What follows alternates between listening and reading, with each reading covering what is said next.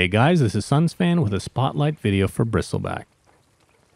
I never went to some fancy military school to learn how to beat a man after death. That's what bars were for. Bristleback is a common red hero with 8 attack and 12 health. He comes with a passive ability named Barroom Brawler.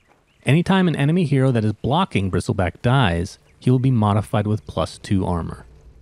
Bristleback's signature card is a 4-mana spell named Viscous Nasal Goo. It will simply modify any unit with -2 armor. Keep in mind that modify means it's permanent. In terms of stats, Bristleback is completely stacked. If you can get an early kill on a hero, that +2 armor can make a world of difference in the game. Please note that Bristleback doesn't necessarily have to kill to gain the armor. You can technically kill the hero from another lane, and as long as it was blocking Bristle, he'll gain the permanent buff. But alas, he won't get any buff if he dies in the process. Being able to redirect Bristle's attacks can help set up the passive. Luckily for him, Red is pretty decent at doing that. New orders and Pick a Fight will allow you to achieve this with ease. If you want to splash in some blue, the Messenger Rookery is a very popular improvement as well.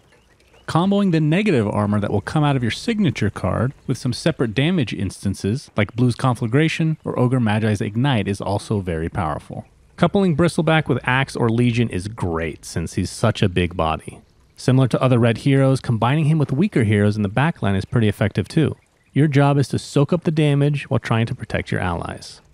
Bristleback can be countered in a couple ways. There's the obvious PA coup de grace, which can be considered a counter to every red hero, but also any kind of purge ability will annoy him as you're able to get rid of that permanently modified armor.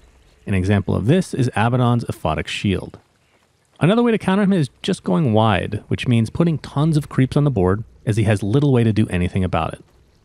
The usual items you would expect on Bristle include Phase Boots to reposition himself, and Blink Dagger so he doesn't get stuck in a lane too long. Another really good item for any tanky hero is a Klazarim Hourglass. If the enemy is going to ignore a hero, you might as well punish them in some way, and what better way to do that than locking their cards. To see the ratings of every card from professional players, be sure to visit artifaction.gg.